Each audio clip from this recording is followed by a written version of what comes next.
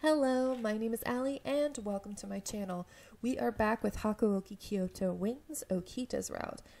I do apologize, I'm still dealing with these lovely allergies, so if my voice sounds really scratchy, I do apologize. Anyway, if you become a Fury, Okita, wouldn't that break Kondo's heart? Kondo? You have a lot of respect for Kondo, right, Okita? Please, don't do anything that would hurt Kondo. So Okita, please. Okita bit his lip. However, Kaoru didn't stop. Ever since you started suffering from tuberculosis, I wonder how many times the chief of the Shinsengumi thought of himself, if only Soji were here. I'm sure even today, if you weren't sick, he would have ordered you to be there. Ugh. Please, Kaoru, don't do this. If you're really my brother, and you really care for me, then why are you doing this to Okita? Just as I screamed that. Oh. Before he could answer, 4 human shapes leapt through the door. But I only see 3. That's not 4. Furies! He reached for his sword the moment he saw their red eyes, but his body no longer obeyed him as it once had. His hands fumbled on the hilt, and the sword clattered to the floor. This is all I am now. Soji Okita, the captain of the Shinsengumi's 1st Division. What was Okita thinking? Was he sad at how powerless he felt? Angry? In the darkness, I could only barely see his face, and his emotions were hidden from me. Then suddenly he moved, snatching the bottle from Kaoru's hand. We are going to stop Okita. Okita, no! If you drink that... He glared at the Furies, perhaps taking in the monster he was about to become. Aww. Then he looked over at me, and on his face was the faint, sideways smile I'd seen so many times before. Man, you really never shut up, do you? Oh, of course that pops up. He threw back his head, and I watched the red liquid drain from the bottle. Oh, shit.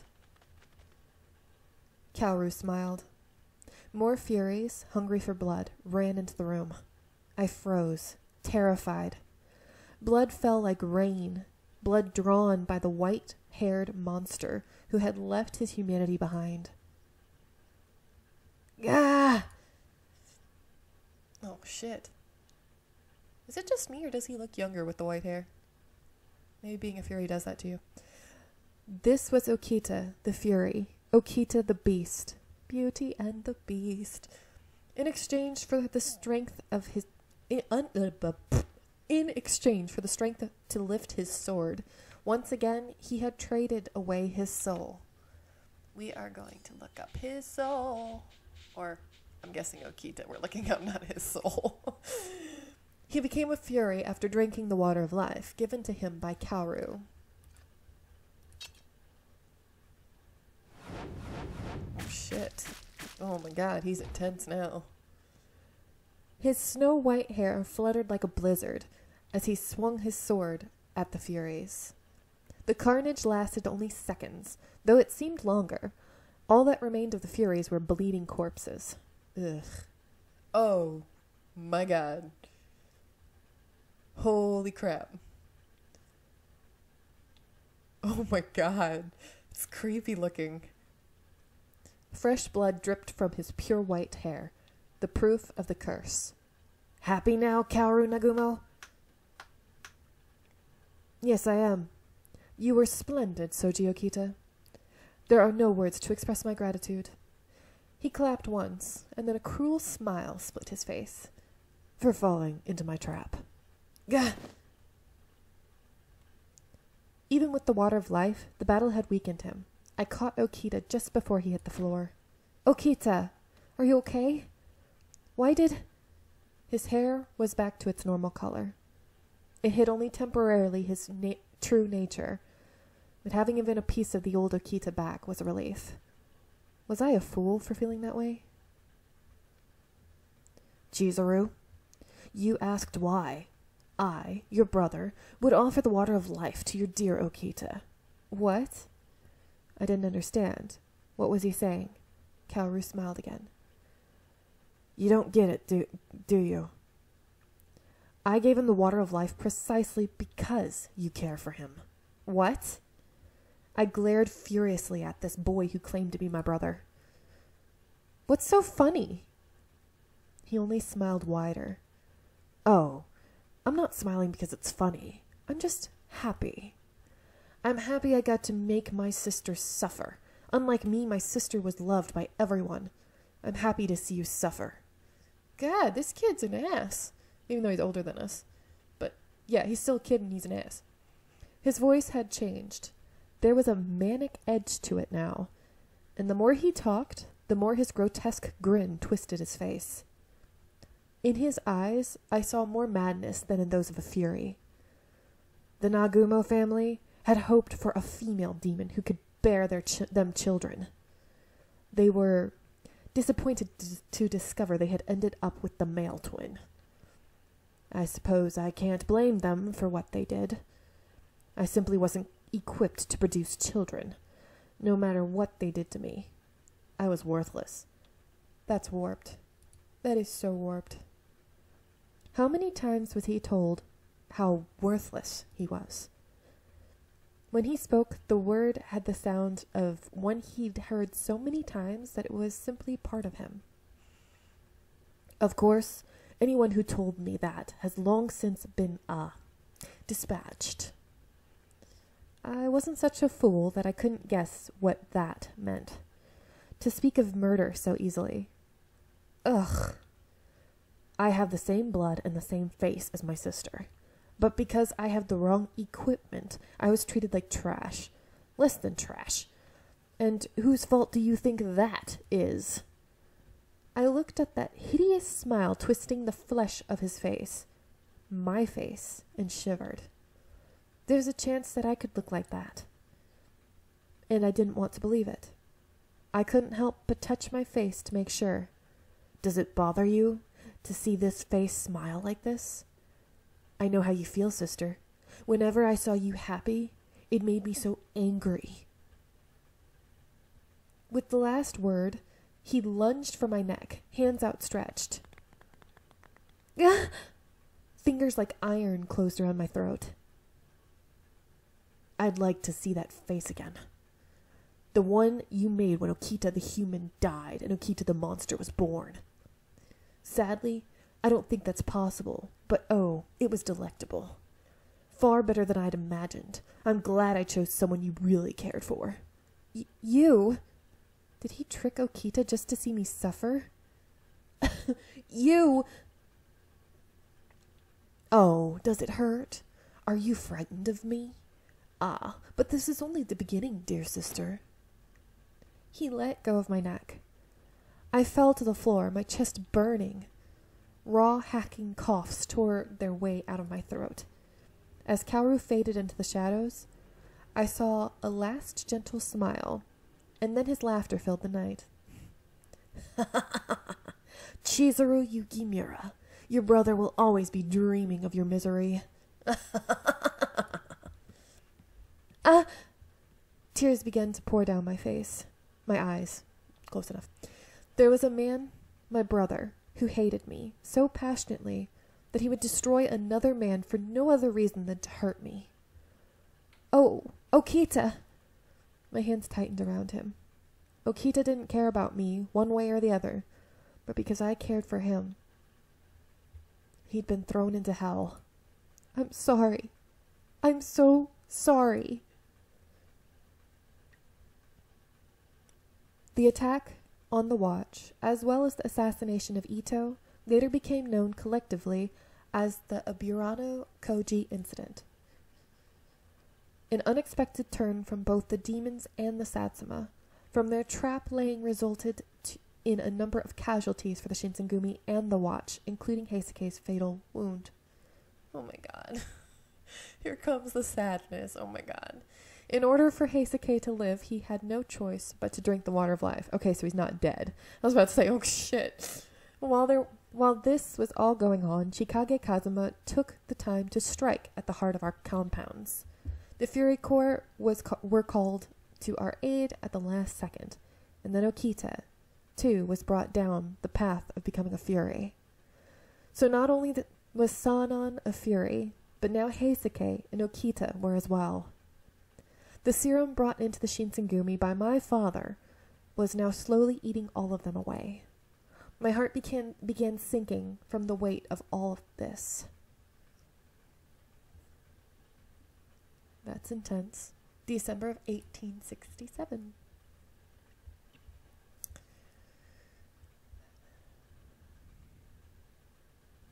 December 1867. Scarcely a month had passed since Aburano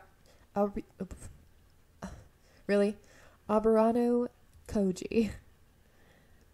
Saito and Heisuke had returned, but the Shinsengumi was hardly back to normal. A dark, tense atmosphere pervaded the compound. Many men had lost their lives in Kazuma's attack. Even more had been injured during the attack at Aburano Koji. Among them was Heisuke. Several of the rank and file soldiers had seen him mortally wounded. He had looked as if he would not survive. For that reason, Heisuke was declared officially dead and made a member of the Fury Corps.